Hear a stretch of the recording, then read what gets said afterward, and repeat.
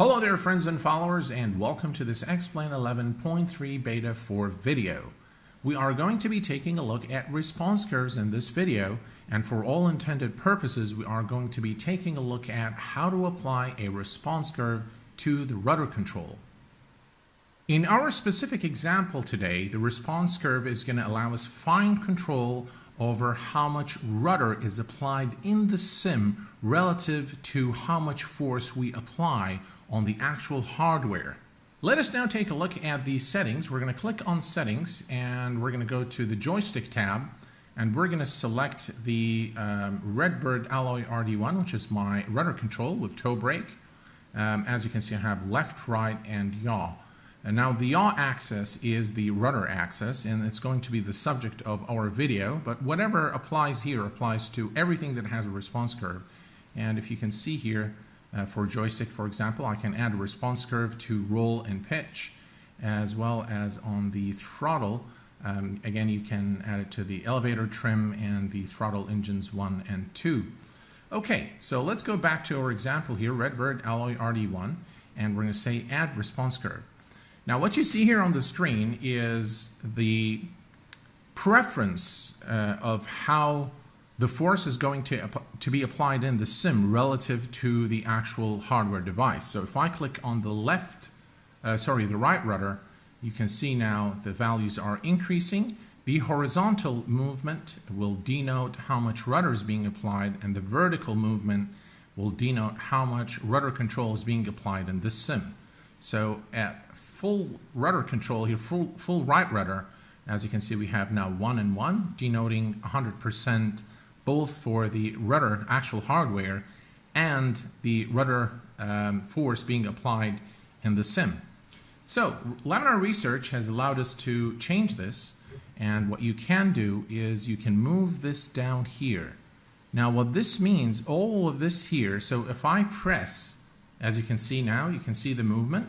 So I'm pressing on my rudder, right rudder now, and up to this point there will be absolutely no rudder in the sim. There will be no rudder force applied in the sim. Now this minute here, at this minute it will start, it will keep growing, and then it will shoot up. So if I click there, I'm going to get the 100%. You can, by the way, reduce this further. So maybe you don't want full rudder to be applied in the sim for a specific aircraft, and you have the ability to do that here with the response curve. Now there is this particular interpretation mode, and there is linear mode. Okay, so if we actually say cancel and add, we'll just say, there we go, linear or cubic. Okay, so this will allow even finer control over what you want to do here. So we can go here, and there we go. There we go. As you can see here, you can do all kinds of different things with the response curve. So how does this actually work in the sim? So let's go ahead and take a look. So first, I'm going to say cancel.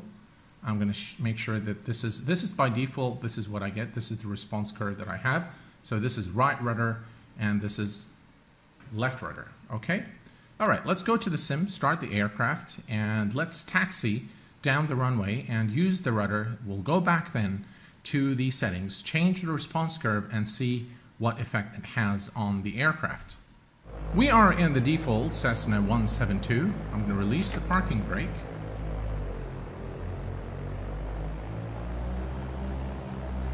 All right, so now I'm pressing on the left rudder, right rudder, and I'm applying full left and right rudder. Okay, I actually give it full throttle here just for a minute. Okay, and as you can see here, with slight rudder control, the aircraft starts moving. Okay, let me go ahead and set the brakes here.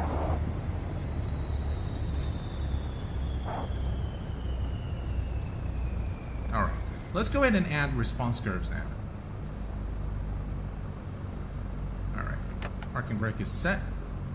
Not sure why it jumps like that. It's probably XP realistic. All right, let's go ahead and add a response curve now. So what I'm going to do is I'm going to reduce this. So now I've increased my null zone. So all of this is a null zone now. And I'm going to bring this down all the way right here. You know what? Let me just bring this up a little bit. There we go. So that's what I'm going to do. And I'm going to say apply. Done. All right. Release the parking brake. All right. Now I'm actually pressing all the way on the left rudder. And as you can see, there's very little movement now with the full rudder being applied. Okay. So you can say goodbye to all those really wobbly landings because now the controls, the touchy controls, if you've ever had that problem, are gone forever. Okay. Now on this particular Cessna, this is probably not a very good example, but if you have an aircraft such as the TBM, so I've tried the TBM 900 by Hot Start, and that aircraft, the controls with that aircraft are really touchy. So I've made some adjustments to the toe brake as well as the rudder control, and now I can have perfect landings, and the aircraft just really stays on the center line. So let's try another example here. We're going to go to the settings again, and we're going to say edit the response curve. And what I'm going to do is I'm going to do this. Okay, so immediately we're going to have apply and say done. All right, release the parking brake. And now watch what happens.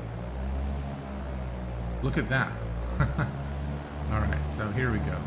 So I'm going to give it just a little bit of rudder. See, I cannot even control the aircraft because I've made it so that the response is immediate with very little application on the actual rudder control.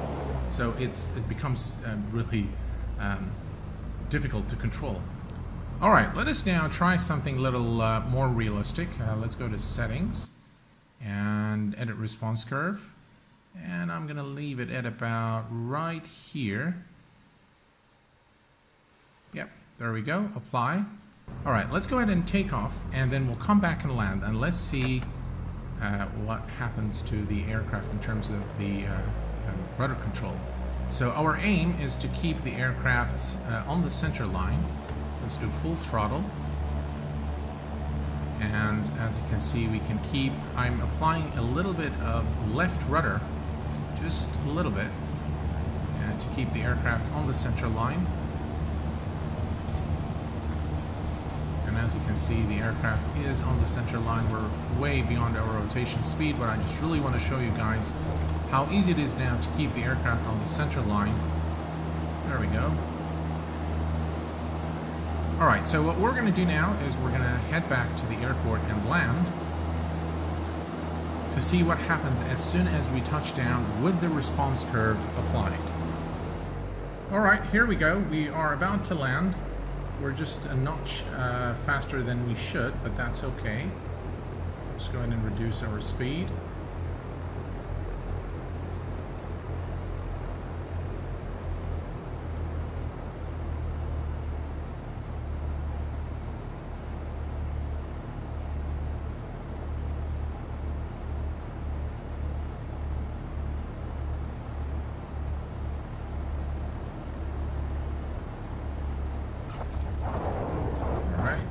This time I'm going to apply a little bit of right rudder.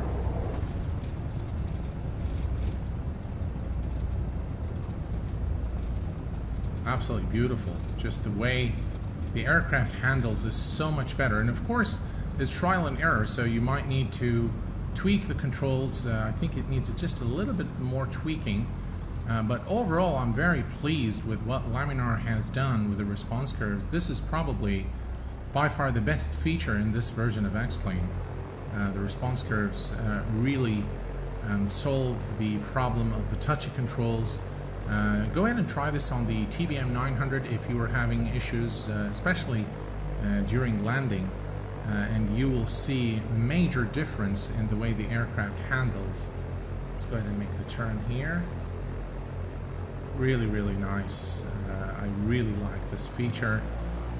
By far the very best in the X-Plane 11.3 version.